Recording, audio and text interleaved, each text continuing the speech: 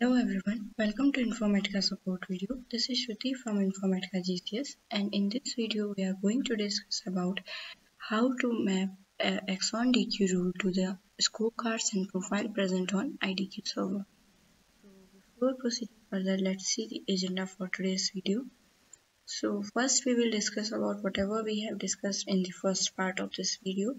Thereafter we will see what changes we have to done on Axon side in order to configure the Axon agent, and thereafter we will see how to map the DQ rules to scorecards and profile present on IDQ. Let's begin with our first topic and let's recap whatever we have discussed in the first part of this video. So first of all, we discussed what is the need of Axon agent. So as we discussed that Axon agent acts as a mediator between Axon and IDQ. It takes the request from Axon and then send it to IDQ, and in return it takes the response back from the IDQ and again send it to the Axon. So it communicates to both Axon as well as to IDQ. Thereafter we saw how to install the Axon agent. Now proceeding further, let's see what changes we have to make on Axon side to configure the Axon agent. So let me open my Axon UI first. So this is my Axon UI, and let us go to the admin panel.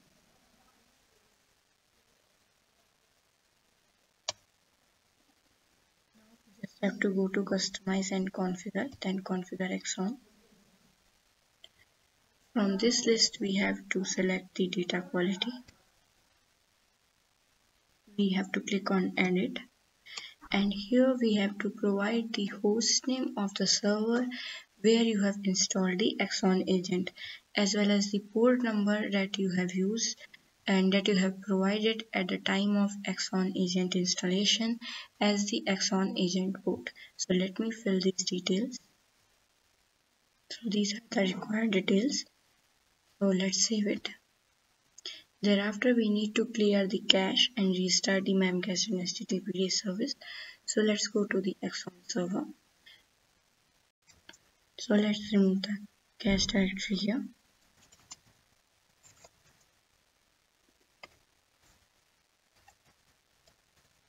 Thereafter we just have to restart memcache and HTTPD services.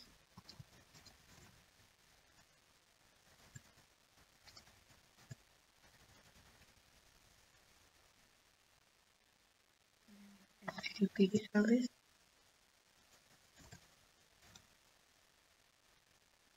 So this is all that we have to change from the Axon side in order to configure the Axon agent.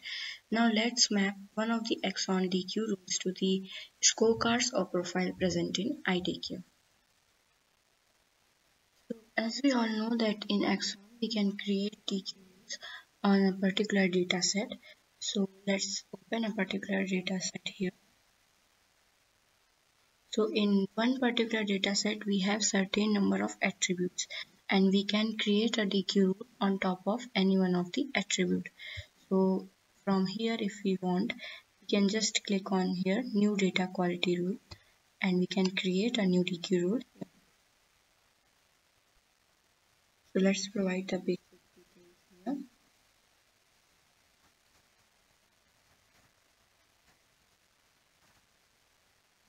The name, this is the description, and the other fields are as following, like type of the rule, measured in which system, and all those things.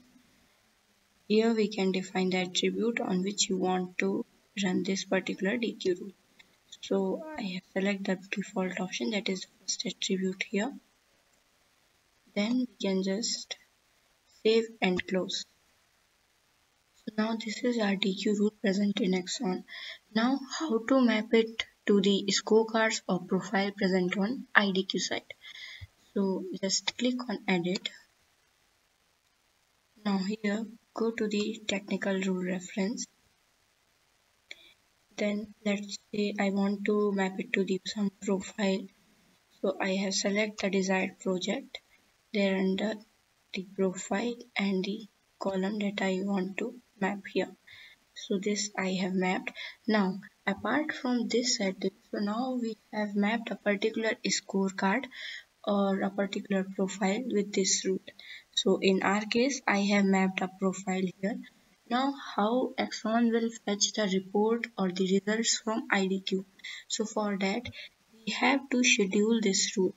That is, we have to schedule the execution of this rule on IDQ side. For that, we have certain options here. So whether you want to execute this rule daily, weekly, monthly, or whatever options are present there, you can choose it from here. So let's say I have selected daily. Thereafter, the most important property here is execute rule. So if you will keep it as unchecked, and suppose I have provided a time here as 2, then daily at 2 a.m. this since we haven't checked this option execute rule, that's why daily at 2 a.m. it will just contact to the IDQ server, and for this particular profile whatever we have attached, it will fetch the result directly from there. So suppose there is one profile there present on IDQ and it has already been executed there.